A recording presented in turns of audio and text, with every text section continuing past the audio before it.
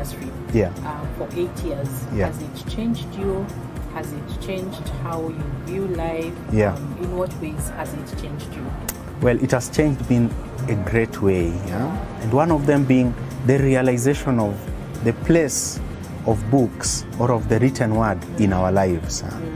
I didn't think much of it before, and now just looking back, I realized when I was in high school I would read, but for nothing else, just because I had the time.